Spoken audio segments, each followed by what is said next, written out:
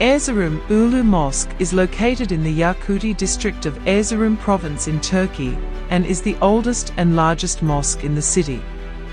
It was built in 1179 during the time of Melik Nasiruddin Muhammad Bey, 1174 to 1185, one of the Selçuklu. Along with the Selçuklu Principality, which originated in the Great Seljuk state, Seljuk architecture also entered Erzurum.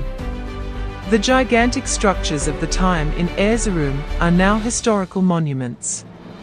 Erzurum Ulu Mosque, which has an important place among the works made with its unique features and mastery, was built in 1179 during the time of Melik Nasiruddin Muhammad Bey, 1174 to 1185, one of the Selçuklu.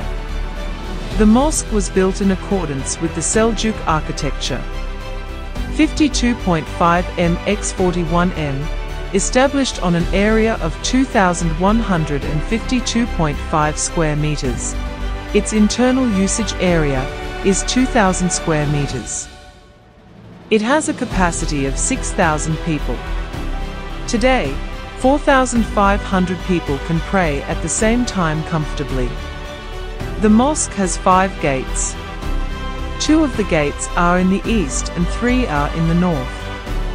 No 2 doors are alike. There is an altar on both sides of the first door in the east, and the inscription of the repair made in 1860 is located on the edge. The mosque has 3 domes. The mihrab wall in its first construction is covered with a large pendentive dome placed on arches with pointed fronts. Erzurum Ulu Mosque is located on Cumhuriyet Street in Erzurum city centre, west of the double minaret madrasa. There is no building between the double minaret madrasa and Erzurum Ulu Mosque. They are neighbours to each other.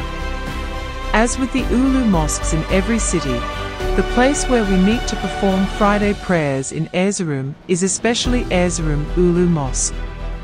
Although all other mosques in Erzurum offer Friday and Eid prayers and Tarawih prayers in Ramadan, it is the mosque that the people of Erzurum prefer to worship.